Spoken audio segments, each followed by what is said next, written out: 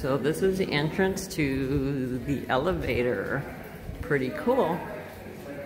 So what you see right there is Lake Lure, where Dirty Dancing was done. Last of the Mohicans was done up here too. Beautiful, absolutely beautiful. The price to come in is $17 per adult. I think there's discount seniors and kids 15 and under. We had a AAA card, the 4 of us, it was $60.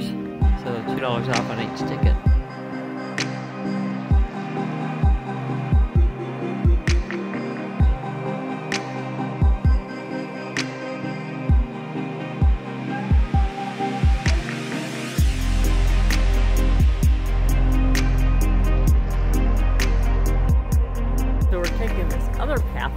That takes us up to the waterfalls. It's a 45-minute, they say 45-minute round trip or one way. I hope it's round trip. We'll see. But it is a beautiful day. Unfortunately, it rained like for 2 days while we were here in North Carolina. Today's probably about 68 degrees. So I thought this pathway was going to be kind of level. No, it's up, up, up, up. And I don't know how far I have to go. I don't know if I'm gonna make it. So you gotta be in good shape to do this climb. And if you use canes or wheelchairs, there's rocks you gotta climb over. So this particular part's not something you can get through. You could probably use the elevator to go up on the rock or get close to it anyway. So, and there's some place to eat up there and a little gift shop. And if you use canes or wheelchairs, there's rocks you gotta climb over. So this particular part's not you know, something you can get through. You could probably use the elevator to go up on the rock or get close to it anyway. So, and there's some place to eat up there and a little gift shop. So, just in case you're interested. All right, I'm gonna keep going. Try anyways. I just saw the waterfalls. It's just around the corner. Thank God. I was just gonna give up and sit at the rock and wait for everybody to go to see it. See, this is why you can't give up on things in life, because you might just be right around the corner in achieving, you know, whatever it is that you wanted to do. Life lesson today. So you want to come before Labor Day. Summer's going to be very, very busy, or come after, you know, when people will go back to school.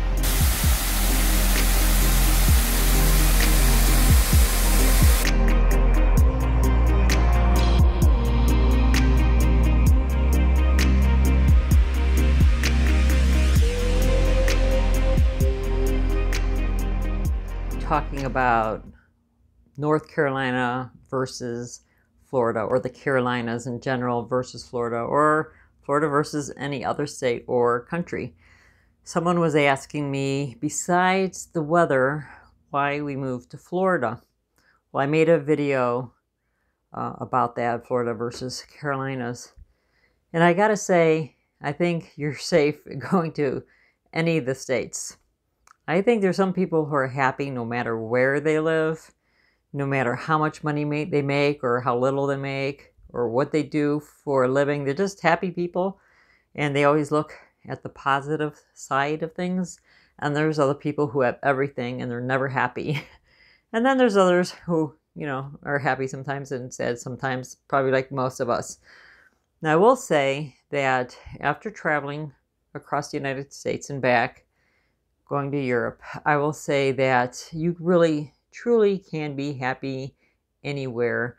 I do think money does help in getting what you want. I'm not saying money's everything. I think health is just about everything, and at least the health of your family, because nobody wants to see your loved ones not healthy. So it gets kind of tricky is when someone asks me, you know, what do you prefer? Because what I prefer doesn't matter. Here where we are now is so beautiful, absolutely beautiful. But can I just pick up and move here? I could if I wanted to, but then one of the things that many of you are like, you know, thinking about in your head is like, well, what am I going to do for a living? If you're not retired, then you have to find a job. Some places, say in the mountains of Carolinas, you know, they're small towns. Yes, you could open up maybe a gallery or some other business or start a business. But can you live on minimum wage? People do, I suppose. I think it can be very difficult to do so. I don't know how, unless you live with other people and everybody's chipping in. But if you're looking to make more money, then it's either you are skilled at something, you're in the medical field.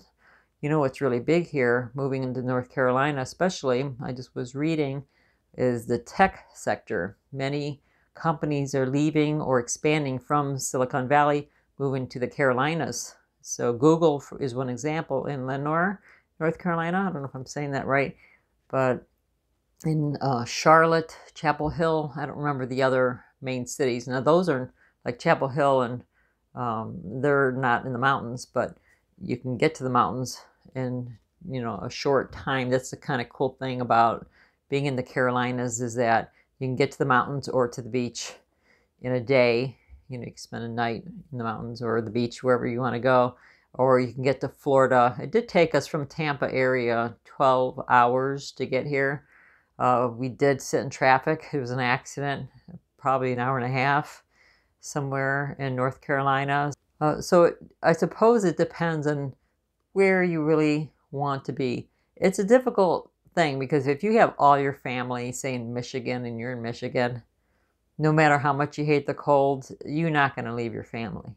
Some of you will, so you could probably convince some of your family to head towards Florida with you, or, you know, Arizona, or whatever state that you decide to move to. So that's a big one.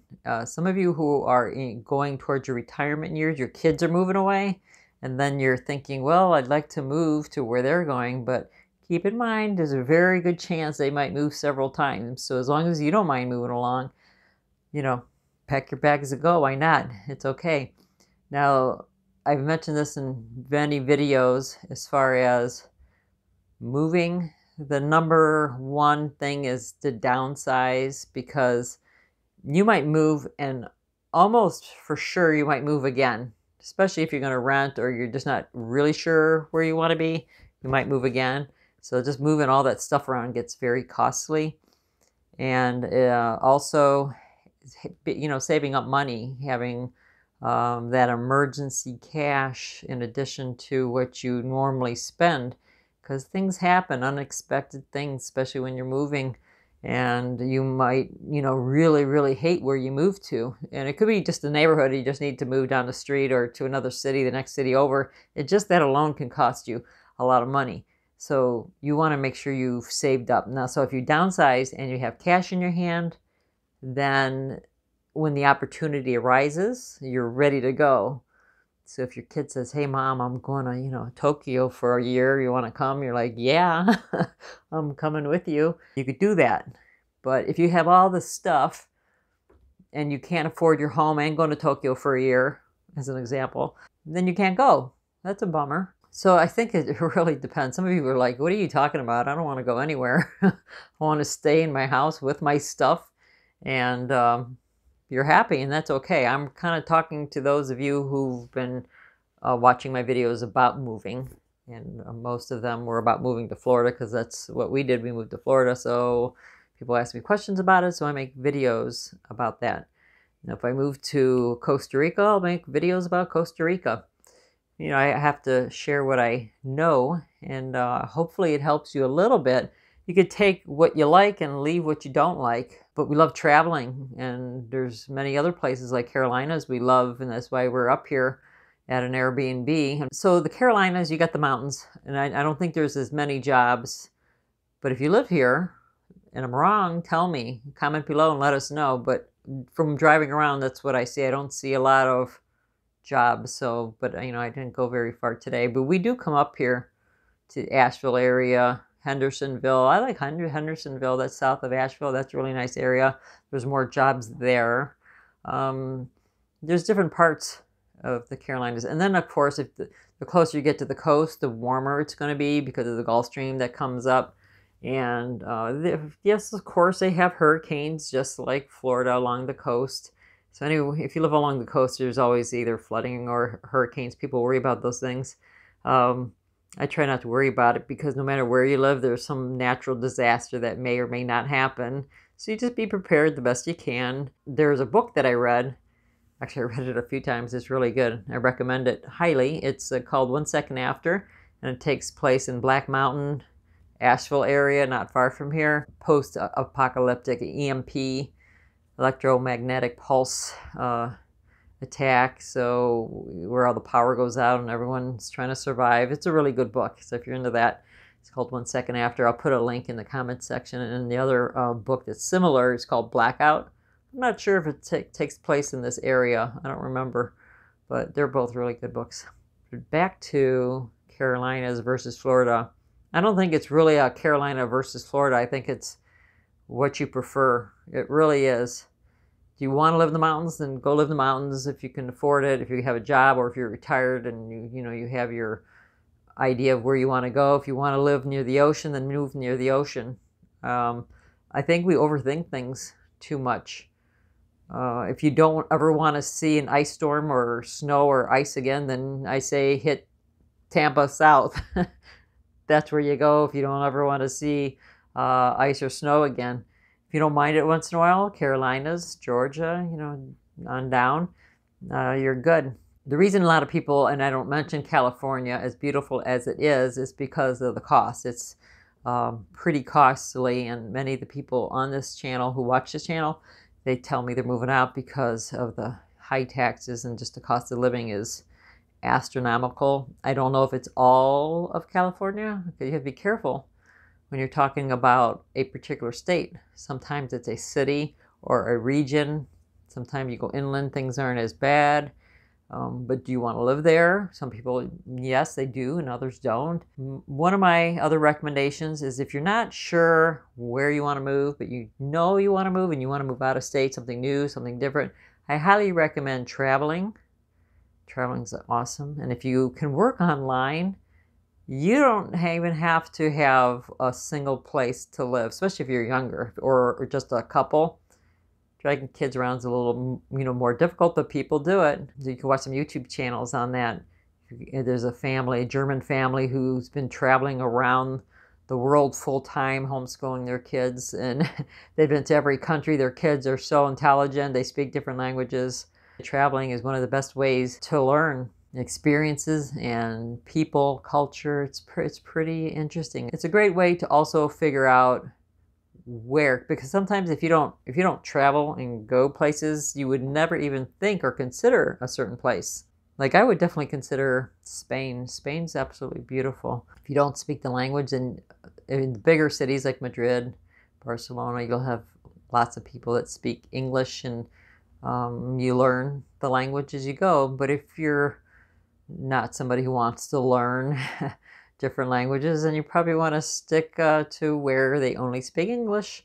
Canada, Australia, United States, and wherever else. If you are saying that you can't afford to travel, I think one of the ways you can afford to travel is not to have rent or a mortgage and travel.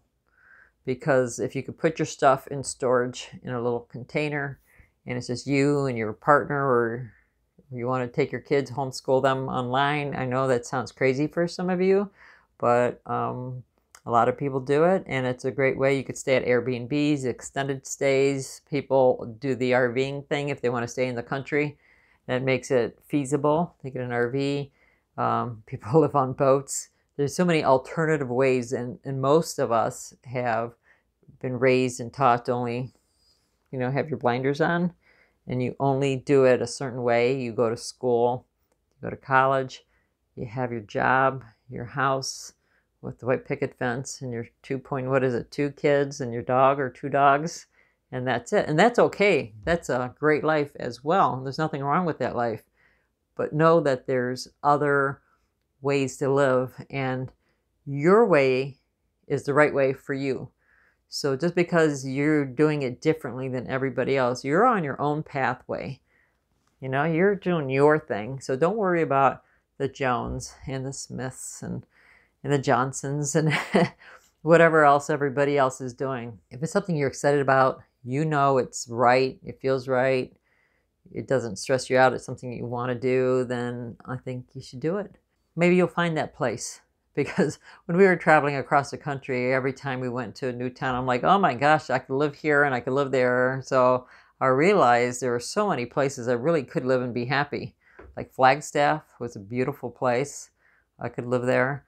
But, you know, I really love Florida. So I would have to love something more, I suppose, than where I am to actually move.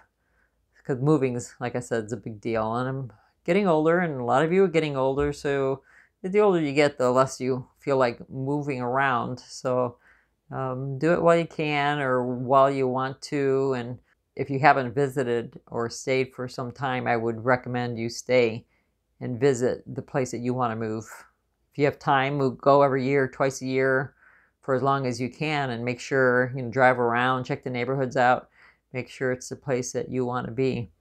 And then once you get there and you see that you don't really like it, you could always move, as long as you didn't accumulate a bunch of more stuff once you move, because you're not going to want to move, and then you might not be so happy being in an area that you decided you really don't like after all. I think that's the trick about life, is being flexible. If you're flexible, you can do anything, and it's such a catastrophe when things aren't going your way. I'm not the one with all the answers. You are. You're the one who knows yourself the best. You have to kind of sometimes just, think about it. Dig deep. You don't have to worry about everybody else. If you could just write it down on a piece of paper. That's why I love my notebooks. I write down things, and sometimes I change my mind every 5 minutes. But when I find myself looping around to the same idea, and I come back to it, and I come back to it, I said, you know what, maybe this is what I want. And Florida was one of the things I kept looping around, because I kept going to Carolinas, Florida, Carolinas, Florida. We couldn't decide. I mean, finally we decided on Florida. And for us, I'm glad we did. Now, where I end up in the future, who knows? But if I did move again, doesn't mean Florida was a failure or I didn't like Florida or anything like that. It's just maybe life has other plans. I mean, once our kids are graduated from college and they might move to another state, I might maybe part-time go where they are going, or full-time, or maybe I won't. I don't know. I try not to worry too much about the future, but I do know I've got my carry-ons and I'm ready to go. I've downsized as much as I can. It's so easy for me to pick up and go now. Again, I'm not saying if you love your things and you want to have your things and you're happy with that, that's fine. That's your path. But for those of you who are kind of leaning towards the way we've been living on the lighter side, I just thought I'd share what I've learned.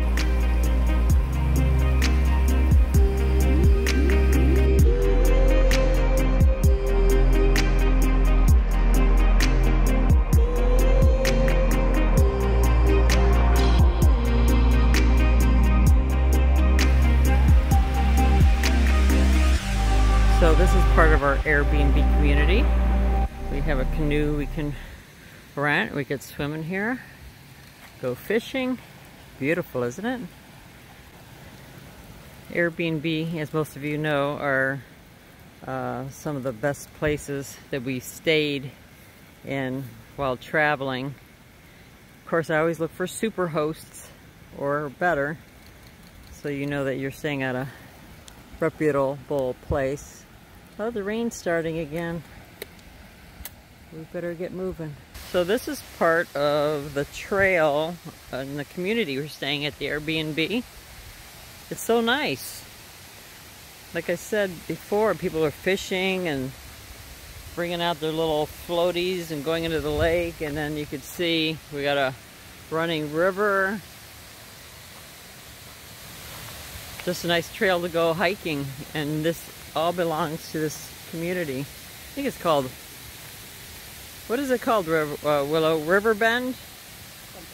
It's River Bend, I think, community.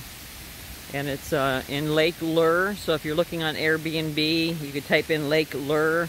This house will probably pop up, this cabin that we're staying at, if you ever want to stay here next time. 2 bedrooms, 2 bathrooms. Isn't this beautiful? North Carolina is absolutely stunning. At least you gotta come visit if you haven't been here. A lot of parks, a lot of mountains, and these rivers and these big rocks and boulders. Oh, look at this waterfalls. Look at this. I knew they had it, I just kind of forgot that it was here. Wow, that's something. I'm gonna sit right here. What else can you ask for? So we came down a little further towards this lake. Look at this rock. Look at that river. Kind of reminds me of Colorado a little bit too, up in the mountains. Mount Hood area. So there you have it. You have an idea of what this Airbnb has. We drove the car from the house. You have to cross the street to get to this area, just so you know. You can walk if you're, you know, a hiker and in good shape, but there's a big giant hill. So it'd be hard to get up unless you're in good shape. So we drove. I'm not in that good shape. And there's little picnic benches here, so you can have a little picnic down here.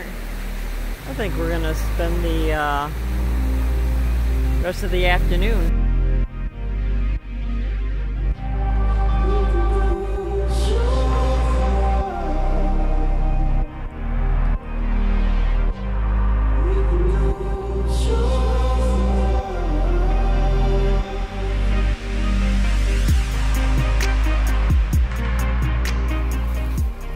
So here's our Airbnb log cabin. Just coming back from lunch. This is just, you know, the front yard there. Actually, I haven't been to the backyard. We have a wood stove inside. I see some wood there. You know, we have a tree house back here. Oh, the garage has up here, the garage has a ping pong table. And there's a little small basement to hang out. If you have, you know, teenage kids who want to watch some TV down in there, that's probably just lawnmower stuff. There's the backyard. You have extra hammocks if you want to hang it up. Now, where's that tree house? They said there's a tree house back here. I'll have to ask the kids where it is. I saw it on the Airbnb website. But oh, there it is. Oh, look at this. Some extra chairs back in there. Huh, interesting. I didn't even notice this back here. That's nice. And there's the tree house. Should I climb up there? Don't want to break my leg. I'm not a spring chicken anymore. Let's see. Let's see if I can go up here. It's so beautiful out here. It really is. So we're very close. But you know what? I'm not going to go in here because there's a trap door that I have to push up, and with my back, I can't do that. Rick or the kids can do it. I rented the cabin, so that's where I'll be hanging out. They have a recliner, so that's my chair. I claimed it as soon as we made it in. Whoa! They have this satellite here, if you were wondering. It's not too bad with 4 of us on the internet. It slows down a little bit, but you know, we're on YouTube and video games, downloading videos. It takes up a lot of space, so can't really complain. It's not bad. It rained really, really hard all night. And all day today. It just slowed down for a little bit, thankfully. Oh, it's nice. You could put a garden here. If I were to have a second home, it would be here in this region, Asheville. I'd like to be near the airport, a little closer to Asheville, I think. Hospitals, downtown Asheville, where the art center. Oh, there's Cookie. Noah took him out. Doesn't that look like a chicken? Little coop of some sort? I have no idea. What do you folks know? Is that what it is? Comment below, let me know. That's pretty. So that's our front porch. You sit out here, some candles, isn't that pretty? And then you have the hammocks. You have more hammocks provided. And then I'll show you the rest later inside. We usually just rent homes that either have a pad like this or a lock where you can get the key, so I don't have to meet the owner. Sometimes you're coming late because of traffic, or you know, they're running late, this way nobody's waiting around, and you just get into the home or condo or whatever you're staying in. They even rent out RVs and boats and anything you want, castles. No kidding. So you could actually, when you're searching, self check-in, and that's what this is. They'll give you the number, what it should be and everything to get in. But there's a TV, the wood stove, and the owner is an artist. Actually, that's not, I don't think that's his, but that's pretty cool. And kitchen's over there, beautiful paintings. He actually has a gallery in Asheville. Here's another room that's off the living room for, you know, if you have extra guests and you just want to be away from everybody else, get a little quiet. And that's the front yard there. And the couch, and they've got books, beautiful painting. And then out here is the garage, but they turned it into like a little rec room. I don't know if you can see that. See, ping pong table, and you could take that down by the river to the park we were just at. But I'll show you downstairs. So if you are ever in this area, look up Lake Lure on Airbnb and you'll find what's for rent, and you'll recognize the home when you see it. But it's nice. And then, like I said, if you have some teenagers or just want to get away from the family, you have this downstairs.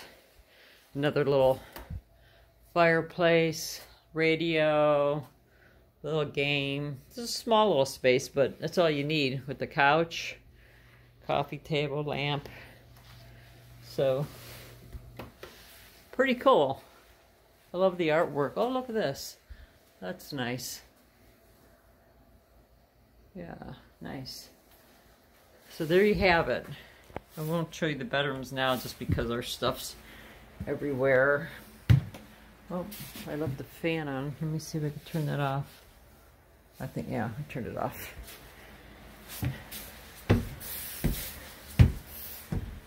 So what do you guys think? Pretty nice, huh? And out here is, I believe, the laundry room. Let's see. Oh, look at all these games. Yeah, so you have a washer, dryer, so everything you need. And then games. So that's nice. And then you could sit on the back porch. That's brand new, I think, the grill. And another hammock. Everything you could want on a vacation. Well, thanks for watching. Thumbs up, please share. Don't forget to subscribe. And most importantly, don't forget to live a passionate life.